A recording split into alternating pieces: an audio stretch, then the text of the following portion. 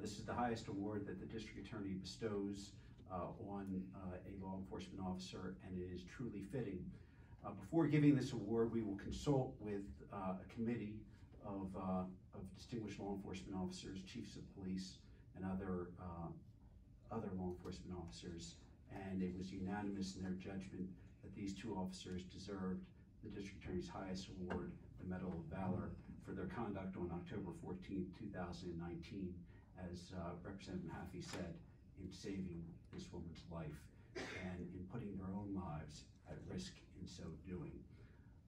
It was true heroism what they did in responding to what appeared to be a routine burglary call, and in entering that house and exposing themselves to gunfire.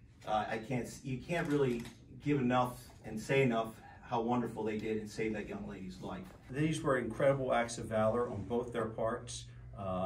They went into a situation that was not expected to be a life-threatening situation, and they performed with true valor, both of them.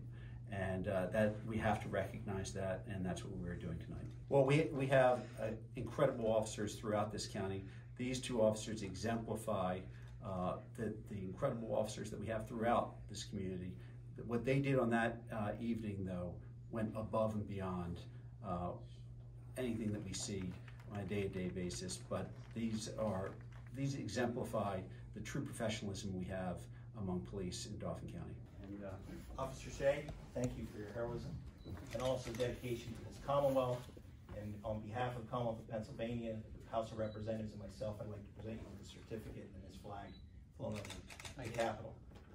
Officer Malott, thank you for your heroism. Thank you. Thank you to the Commonwealth, your dedication. And I'd also like to thank you by the Commonwealth of Pennsylvania and the House of Representatives and myself. Thank you for what you've done. Thank you. Thank you guys very much for these awards.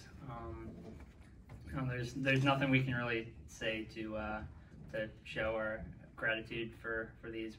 We're just here doing our job. So I gotta thank you very much. With it, we do appreciate all the support that we've gotten from the community, our family, and everybody that has supported us. It's been a huge help through everything.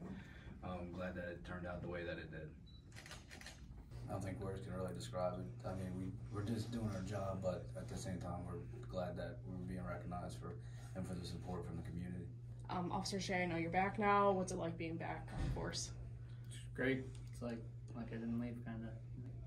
Is your bond stronger now between you two since I think what so. You guys went through? Yeah. A little bit, yeah.